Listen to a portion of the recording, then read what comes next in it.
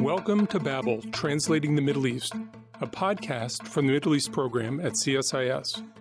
Here on Babel, we take you beyond the headlines to take a closer look at what's happening in the Middle East and why it matters. This week on Babel, I speak with Bader Al-Saif, a U.S.-trained Kuwaiti academic. We discuss Kuwaitis' perceptions of the Israel-Hamas war, U.S. geostrategy, and where Kuwait itself is headed almost 35 years after Iraq's invasion of the country. Then I continue the conversation with my colleagues Jon Alterman and Leah Hicker. To translate some of what's happening in the Middle East, this is Babel.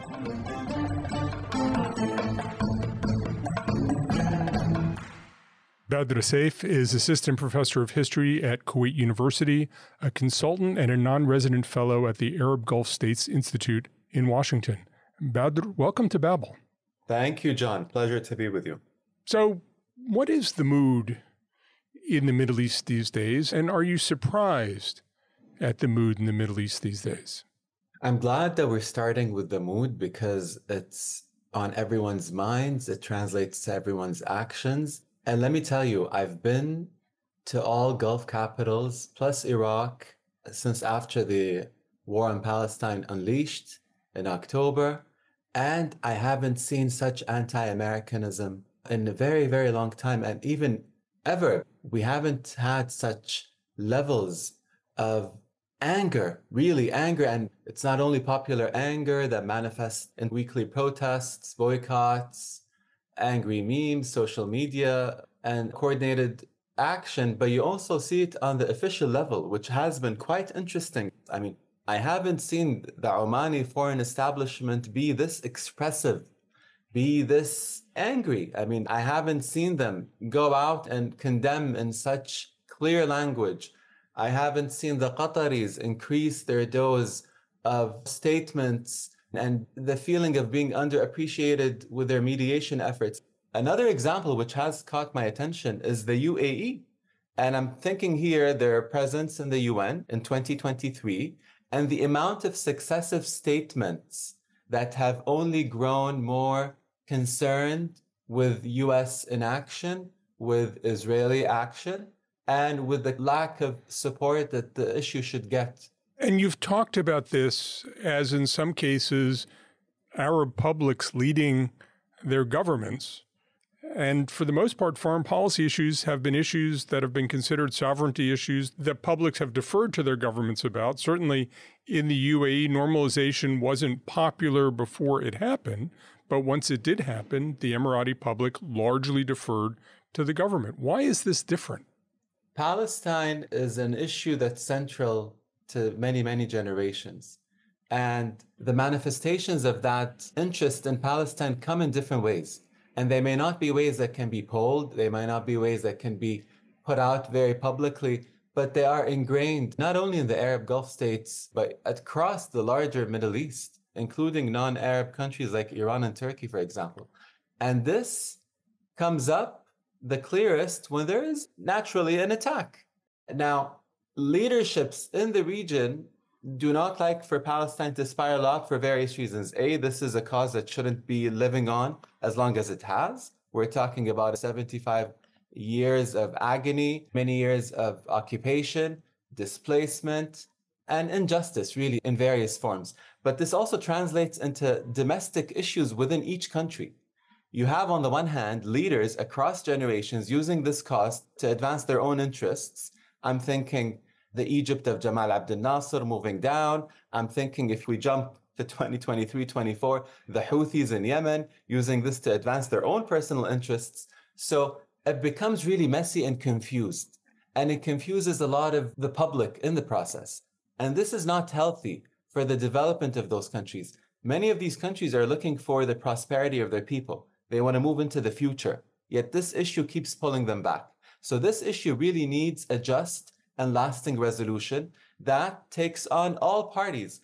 It's really complex, it's multi-layered. So for this cause to continue unchecked, unchanged, doesn't bode well for anyone. But there was a sense, and I certainly got it when I talked to leaders in the Gulf, when I talked to leaders in Levant, that the younger generation didn't have the same connection to Palestine that the older generation done, that people had become desensitized. They were interested in entertainment and music and jobs and all kinds of other things, and that Palestine was the failed cause of an earlier generation. I was a little bit surprised because this is a generation that grew up watching images on Jazeera, that grew up with social media, that this was a generation that had exposure to Palestine. But people told me, no, Palestine, we're moving on. That's sort of retro and doesn't have salience. But after the Ahli hospital bombing a few days into this conflict, which ironically seems not to have been carried out by Israel, but we saw it come back to young generations with vigor, I think almost shockingly stronger. Were you at all surprised, or did you never buy into the narrative? I wasn't surprised, and I think I'm on the record saying that this has been something that didn't dissipate. And I say this, John, because I teach in Kuwait University, and I see students in and out, both Kuwaiti and Arab, and I see these discussions come forward. Let me give you an example. I teach a class called Contemporary Arab Affairs. And in the class, I try to do a simulation to have a person be in someone else's shoe so that we can move on and resolve a conflict. And guess which conflict I chose? I chose the Palestine-Israel conflict. And I had certain students take on the role of Israel. I had to sit down and convince them that this is a simulation. You're not going to be castigated or looked down at for being Israel. So that was one. And then second, you should see the amount of, I had to stop it. I mean, the amount of attack that came from the other Arab states in the simulation, plus Kuwait, is quite indicative of popular mood among the youngsters. And I say this not only in Kuwait, but I see this in the other states that do have openness to protests. We saw this in Bahrain. Bahrain has been protesting, for the last 17 or 18 weeks now, consistently. And Bahrain has normalized too, so that's one clear example there. And I've seen this in Qatar, I've seen this in Oman. For others, you see this across social media, you see this in discussion forums, so it comes with different ways. I don't think it has died out. Do you think this conflict changes in a durable way Gulf states' perceptions of the U.S. as a reliable partner? I would put this conflict as part of a larger semblance of various acts that have been taking place in the region and in the world. I mean, the U.S. is not the U.S. that we've known.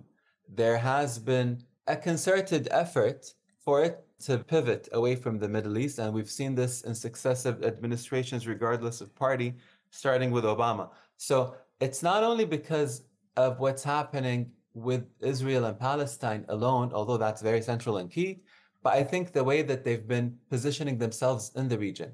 How reliable can they be?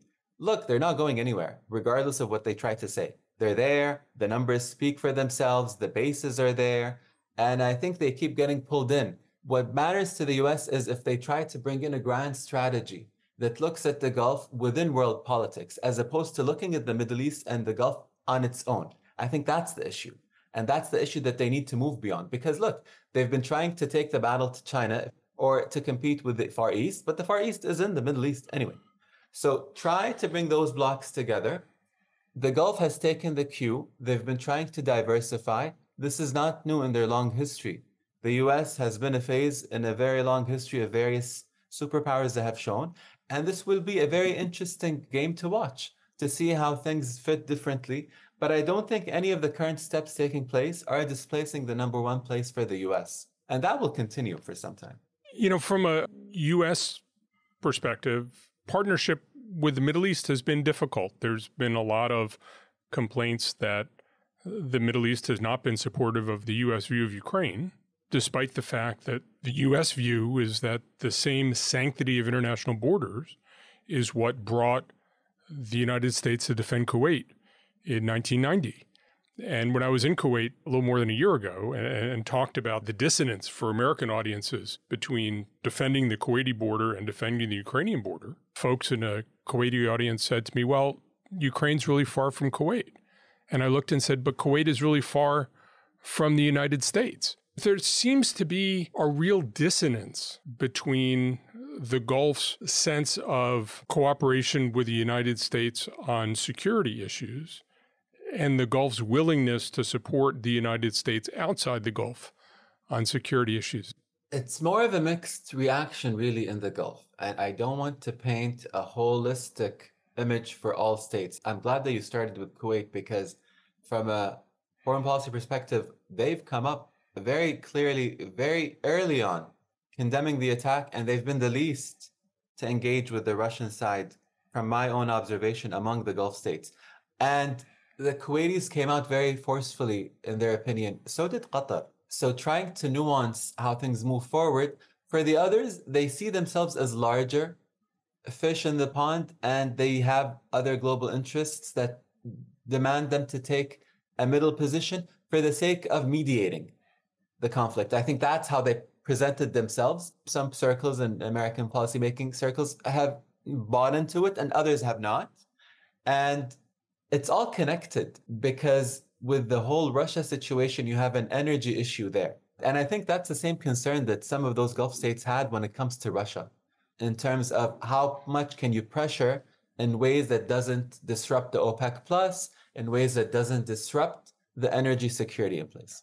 What do you see the future U.S. role in the Middle East being? I mean, given tension over global perspectives, given disappointment in the region with the U.S. view, given the possibility that we could end up with a very different U.S. position on Palestine, either through success or failure over the next several years. If you had a crystal ball and we're looking forward 10 years, what do you think the U.S. role in the Middle East in general is going to be, and what the U.S. role in the Gulf is going to be? Don't we wish we all had these crystal balls, right?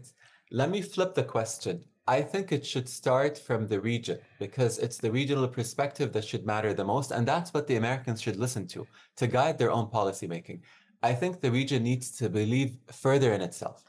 And I think that's what the region has been doing, by the way. For the past few years, we've seen a few hints here and there. And that self-realization, ironically, is what the Americans have been calling for the longest time. We can't take on the tab forever. You need to take care of your own security. You need to share the neighborhood. Remember that talk from Obama? So all of this is really coming to fruition. I think we are at very exciting times in which there will be more of an organic solution or an organic method to resolving conflicts. Don't forget, the UAE and Saudi are very keen on developing their local defense capabilities. And we've seen a lot of steps in that direction. We've seen also an interest in developing peaceful nuclear energy. So more and more, we're seeing some of those Gulf states taking matters in their own hands. I think that's a healthy development. And that should guide not only relations with the US, but with any other superpower. You've talked at some length about the rising Saudi role in regional diplomacy, partly guided by a Saudi sense of strategic patience. How does that play out as we think about the next decade? Saudi Arabia's foreign policy has been very stable if you subtract the first few years of the King Salman era. But I think since 2021, they've been going back to their original demeanor, and that includes strategic patience.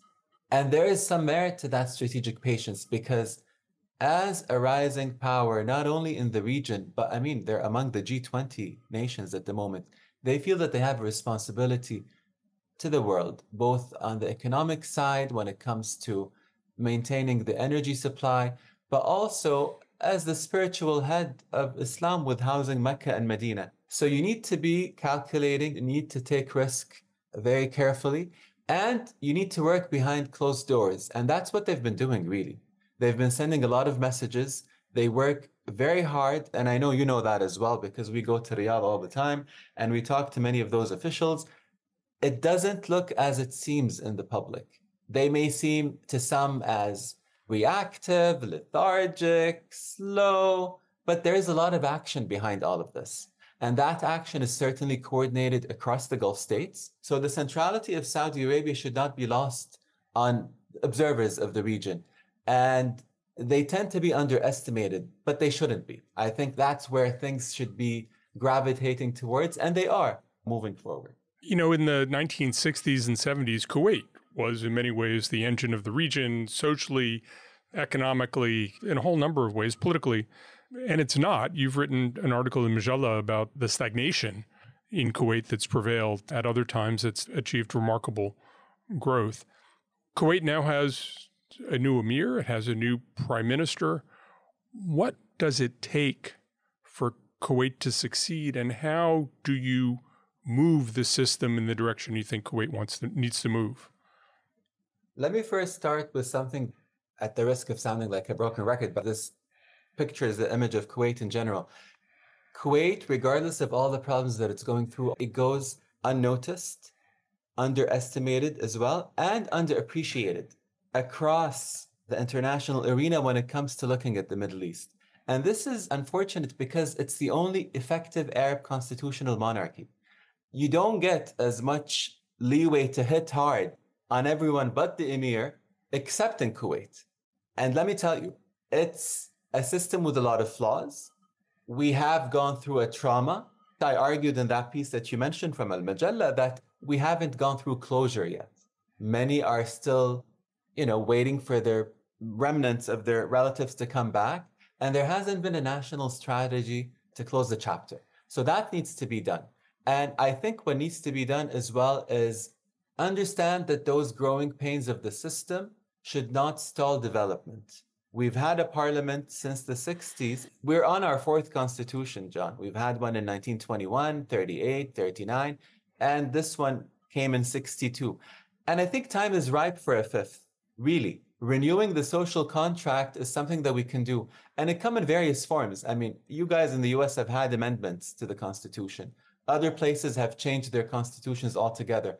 I think we can do well with looking back at our 60 plus years of this constitutional era. What went wrong? What went right? How can we develop the system further? But I think, again, it's not being fixated on the system as much as the practices. How do you envision the country moving forward? There is a heated debate, as always in Kuwait, on how to move the country forward. And I think there needs to be some form of coalescing. And that's why I've been calling for an actual national dialogue. We haven't had a real national dialogue since the occupation. And I'm reminding you and the listeners to the Jeddah conference that we had in October 1990 under occupation, when all Kuwaitis from all types came in to renew their pledge to Al-Sabah and to the constitutional democracy that they've put together. But I think the time is really ripe to move on with this.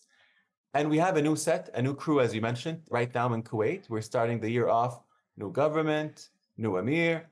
But it's not the choice of minister per se that makes or breaks the system. It's bigger than that. How do those ministers work together? What kind of process?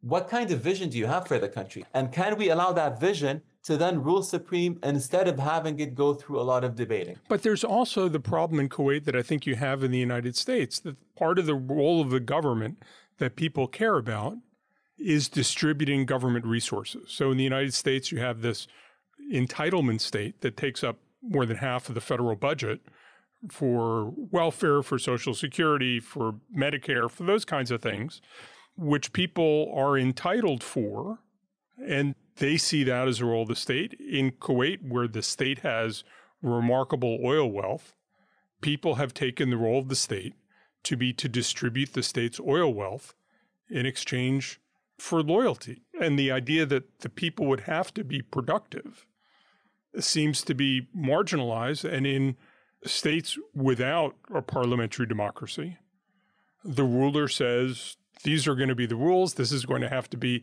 how it is. And in Kuwait, the parliament says, let's talk about forgiving everybody's debt.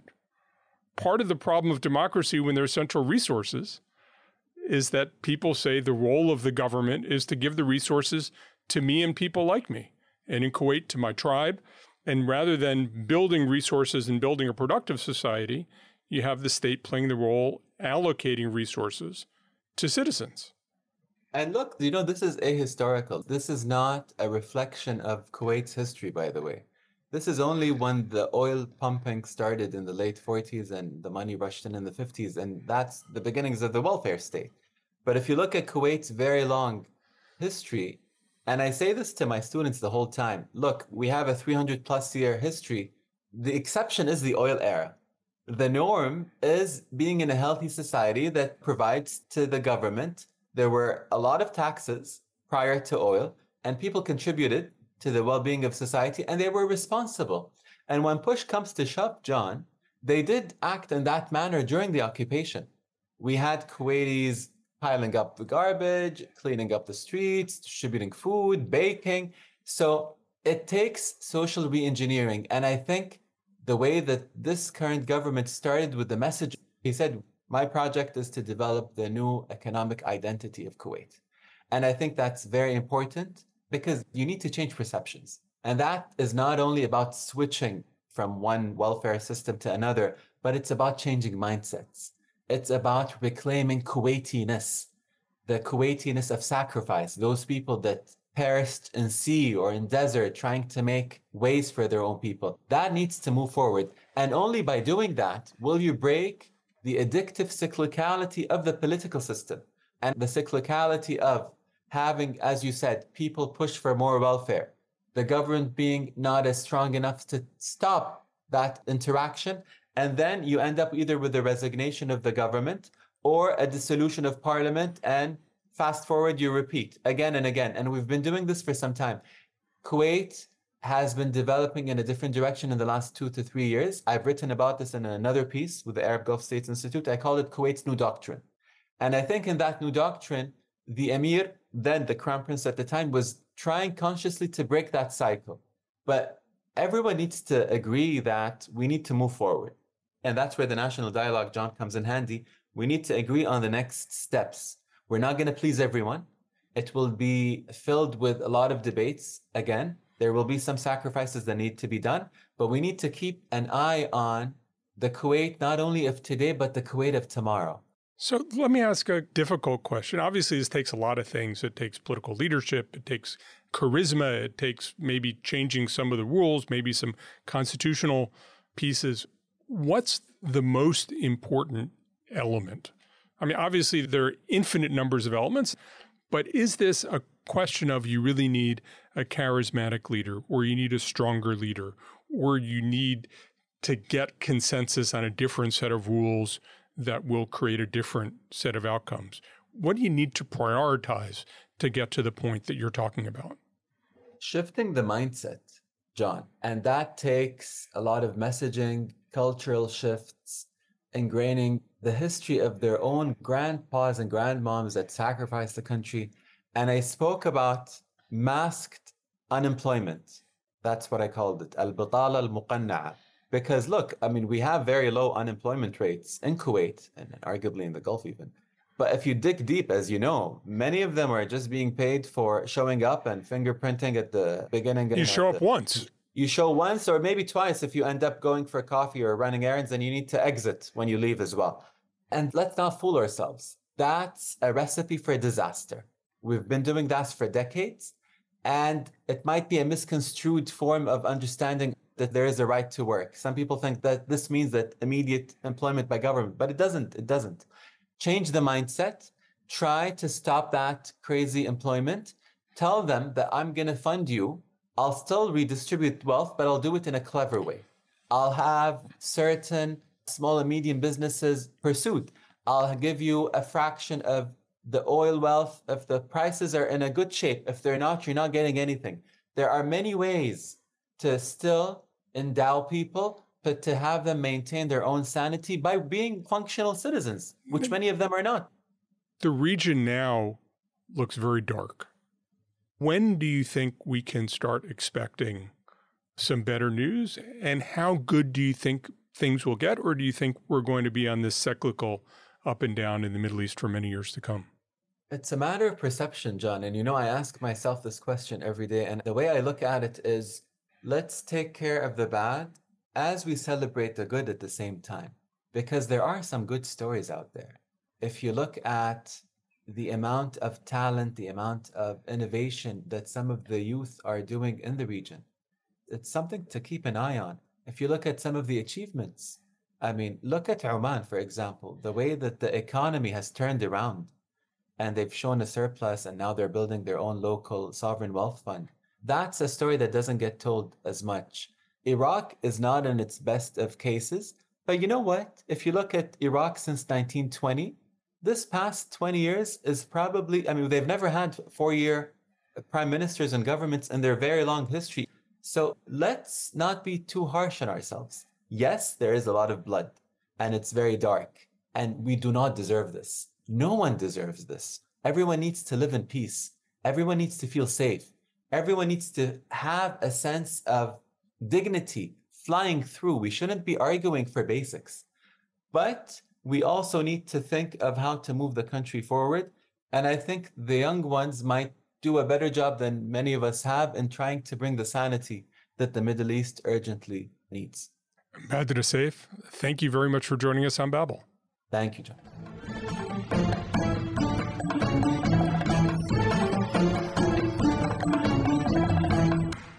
In your discussion, Bader discussed how some leaders and groups like Nasser in Egypt or the Houthis in Yemen use the Israeli-Palestinian conflict to serve their own domestic agendas.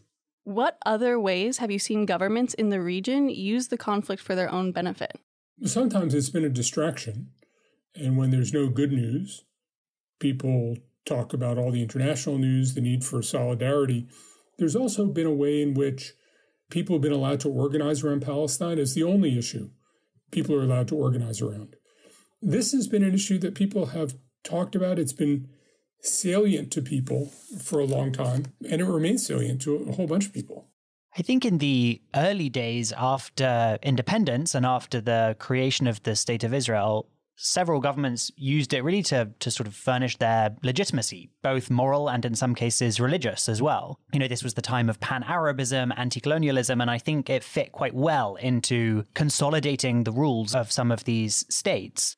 There are then some states who've had economic benefits from it as well, not in support of the Palestinian cause, but by normalizing with Israel and forging peace with Israel. Most dramatically, I think the case with Egypt in 1979. Since that point, Egypt has benefited hugely economically from having and maintaining peace with Israel. So it's sort of served quite different benefits there. And I think, then the government has tried to control the bounds of advancing the Palestinian cause among Egyptian people.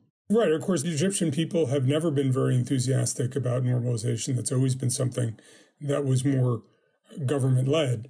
And I think, there's also a way in which Palestine became a prism through which a lot of people in the region, governments and populations alike, saw here's a manifestation of the region being at the short end of the stick, the region's weakness, being the reason the rest of the world solves its problems on the back of the region. They say Israel was created to solve the problem Europeans created with the Holocaust, and it was only because the region was weak that the region couldn't resist it. There is a way that the region thinks a lot. Arab states think a lot about their sense of relative weakness, the sense of injustice in the international system. And Palestine both articulates that sense of injustice, that sense of weakness, and exacerbates that sense of injustice, that sense of weakness. And I've seen it from generation to generation in the Arab world. And not just Arab states as well, but look at Iran and how Iran uses the Palestinian cause. Even the part of the IRGC that engages abroad in the Middle East is the Quds Force, named after Jerusalem. This is really central to Iranian rhetoric about its interventions in the region. And in Pakistan, and in Malaysia, and in Indonesia. I mean, this is a broader issue. And it's not a surprise that the Global South is interested in Palestine, because Palestine is seen as an example of how Western problems are solved on the backs of the Global South, rather than the West dealing appropriately with the problems it creates by itself. Everyone acknowledges that this is an issue that really has persisted throughout the decades. But how have governments' approaches to the Israeli-Palestinian conflict changed in recent years, and how have their populations reacted? I think Will captured it. There has been this move to normalization among many states, and in many cases, populations have accommodated themselves to government efforts at normalization. I was frankly surprised that there wasn't more hostility in the Emirates to the Abraham Accords.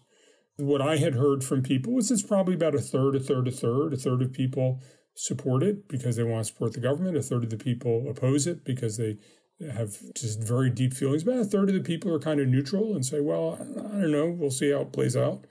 I think some of that has changed since October 7th, but there certainly wasn't an uprising against it. There wasn't an uprising in Egypt, but there wasn't an embrace of it.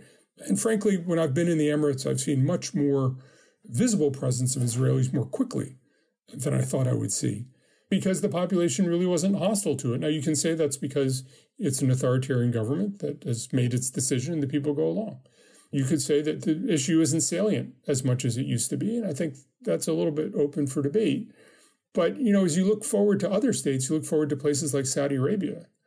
And what's the possibility of normalization with Saudi Arabia? I think when you look at people's general deference to the government, that's a factor. But then you also look at the fact that after this Gaza war has broken out, we've seen populations in some ways leading governments and governments being much more concerned about the domestic response than they might have been. So it feels like there's more of an interplay. I think the advantage is still with the governments, but there's a delicate back and forth, and the governments are always paying attention to that delicate back and forth. And one of the ways that I think this has played out is not in terms of full normalization or a rejection of normalization, but in more intermediate steps that governments have taken, which looks like it is testing the boundaries of how far they can take people. If you look at Saudi Arabia, then, there are Israeli athletes now competing in Saudi Arabia. There are some Israeli ministers have visited Saudi Arabia, now admittedly under the auspices of UN-organized events and international events, but still, that's an important step, I think. And then more states opening up their airspace to Israeli aircraft as well. So I think the bounds of the conversation have certainly shifted in quite a big way. But as Bader said, I was in Oman in December and I was doing a research for a completely unrelated project to Israel or Palestine, and Gaza came up in almost every single conversation I had. McDonald's were totally empty. Starbucks were totally empty. There was this real social solidarity in support of the Palestinian people. I even went to the Opera House and they said we've cancelled all performances in solidarity with Palestine. So there are all these ways in which populations are showing their, I think, horror at what's happening in Gaza. And it's a difficult time, I think, for governments to try to work out exactly where the boundaries of acceptability are when it comes to relations with Israel. Considering this type of social solidarity, and Jon, I think you touched upon this already, do you think democracy is the reason why the Kuwaiti government is so hostile to normalization with Israel, whereas the Emirati government embraces it? I think as part of that, there's a deeper history of Kuwait and the Palestinians. And there used to be a large Palestinian community in Kuwait. A lot of them were pushed out after Saddam Hussein invaded. And there was a sense that, in 1990, the Palestinians were on the side of Saddam Hussein. So there was, in some ways, a love of the Palestinian cause, but individual Palestinians suffered and had to leave countries where they had built their careers. So I think Kuwait has a more complicated history, but certainly one of the issues that I've heard a lot about in Kuwait is people who said, well, what would happen in Parliament? Parliament would go ballistic. And that's certainly a factor. Is it an overwhelming factor? I don't know that it's an overwhelming factor, but it's certainly an important one. In the Emirates, you have a government that is very good at messaging, very concerned about messaging, and was very conscientious about messaging. And you also have a government that, quite frankly, has earned the trust of its people over time. One of my Emirati friends says you have to understand the reservoir of goodwill that people in the Emirates have toward the government, because look at how much has happened, how much economic and social and political progress the Emirates has had at a time of relatively broad social peace. I think there's a sense that genuinely, while the Emirates is an authoritarian government, it's an authoritarian government that I believe genuinely has the support of the overwhelming portion of its population. Kuwait has never, as Bader said, it's never quite recovered its mojo since 1990. There's always a sense of fear. There's a sense of stagnation. There's a sense that the parliament is trying to soak the rich guys and give things back to the population. There's a way in which the way Kuwaiti society has evolved, especially since 1990, that the government really doesn't have that reservoir of goodwill. One of the interesting questions is, can they recover? What would be necessary to recover it? He talked about a constitutional amendment. I've known the current Prime Minister, Dr. Mohammed, from when he was ambassador to Washington. Very thoughtful guy, not just because he has a Harvard PhD in economics, which is one of the hard PhDs to get at Harvard. He's a very smart guy, but he's shrewd, he's thoughtful. I think he's politically savvy. He was there because the public said, well, here's a guy who has integrity, so let's put him in control. Let's have some integrity in government. Can you create that moment and galvanize something? Interesting. It's an interesting challenge. I think for the Kuwaitis, the challenge is, can you make a government using democratic instruments that has the kind of broad social support that the UAE government has? That's not impossible, but it's hard. And I think that's the task ahead of them. That's a task that, frankly, Bader is engaged in pursuing. I would highlight one other factor, which I think is linked to democracy, which is Islamism. And I think the UAE and Kuwait both have really different relations with Islamism and the relationship between Islamism and the Palestinian cause. So after Hamas took over Gaza in 2006, I think that really alarmed states like the UAE, which has taken a really hard stance against political Islam and I think views it as a threat.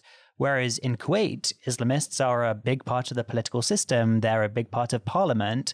And I think there is naturally more of a accommodation for Islamism in Kuwait. And so I think that also reshapes the boundaries of what's possible from a Kuwaiti system and what's possible or what's desirable from the UAE system as well. It's an excellent point. And of course, a lot of the UAE's hostility to political Islam came out of 9/11.